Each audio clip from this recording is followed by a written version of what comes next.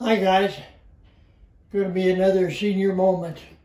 I've got a couple of projects going, but I'm going to save those for maybe the next senior moment.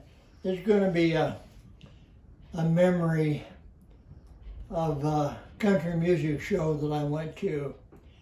A guy named Lloyd Hickey had a country music club and hotel called the Rancho in Sacramento. And back in the early 80s, I think it was early 80s, I should have dated always, but I didn't. But this is a sign that I made for Freddy Fender. I don't know if you remember him, but he had a couple of pretty good hits. The one that came out just about the time that I met him and made a sign for him was Before the Next Teardrop Falls, which was probably his biggest hit. He recorded before he recorded as Freddy Fender. He recorded as the Chicano Kid. He was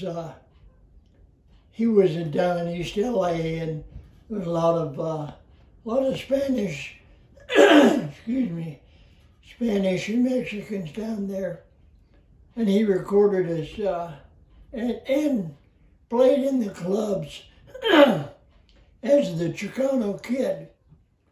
And then his manager talked him into changing his name to Freddy Fender. I never did hear the whole story as to why he did that, but after he did that, he got fairly popular in country music. This sign, I don't know if you can see it, but I had all my signs stored at one time, and for some reason, the mice got into them, and they chewed up the top of this one.